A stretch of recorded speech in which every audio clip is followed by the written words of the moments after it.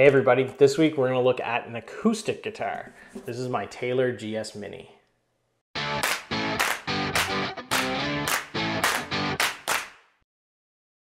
Hey everybody, welcome back to the channel. Before I get started with this review, I just want you to subscribe down below and also make sure to click that notifications icon so you get all of my latest content. So this week I'm looking at an acoustic guitar. I know, there's no DIY pedals, no DIY amps, no rebuilds, nothing of that sort, nothing electric. Well, maybe a little bit electric that we'll get to in a second, but it's purely acoustic. This is the first review I've done of anything like this that's not kind of a kit or a DIY. It's also the first review I've done of anything manufactured. Obviously, this is made by Taylor. It's a complete product. I didn't have to assemble anything. So it's new for me. It's new for you guys. It's the first time I've done it. It might be the last time I do it based on, what the response is. But I just felt necessary to tell you guys a little bit about this guitar because over the past few weeks, it seems like it's the one that's always in my hand. For those of you who have electric guitars, you probably have an acoustic somewhere in the house as well. And if you don't, I would highly recommend that you take a look at these Taylor GS Minis.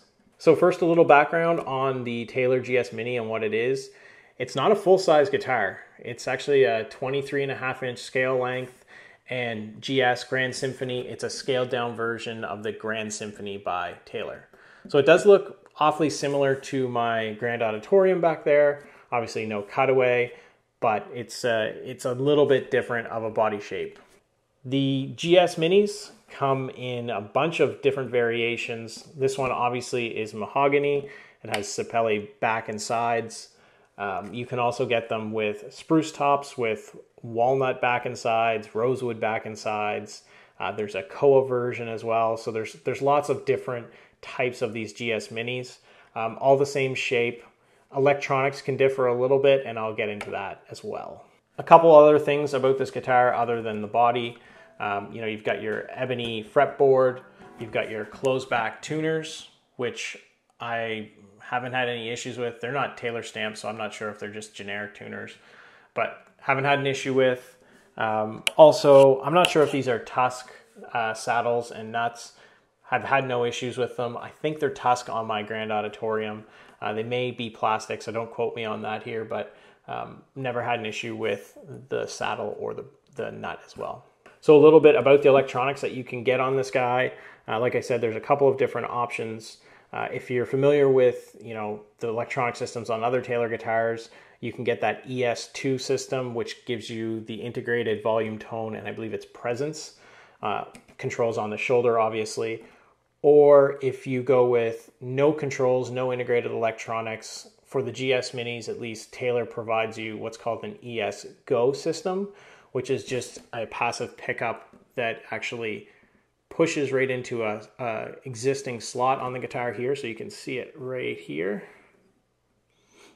And then it just outputs through your strap lock.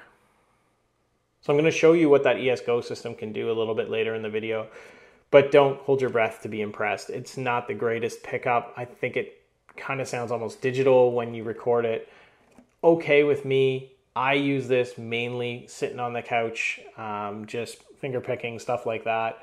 I usually never plug it in. Same with my other acoustic. I find I'm just kind of strumming with somebody else or strumming by myself. The need to plug it in just really isn't there. So my journey to the GS Mini really just came from looking for a travel guitar. I was doing a couple of trips, ski resorts, stuff like that, and I wanted something that was a little bit more mobile and something I didn't have to worry about as much.